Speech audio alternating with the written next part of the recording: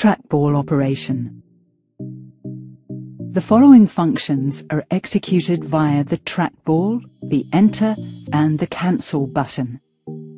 Trackball. Used to move the cursor on the screen in order to designate a position in the chart area, buttons on windows and menus. Enter button.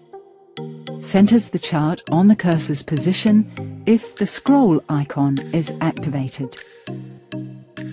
Activates buttons, operates menus and dialogues. One click performs the selected action. Cancel button.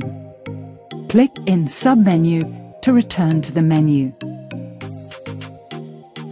Note: generally speaking of click, select, open or access implies the Enter button action or the standard mouse operation left click.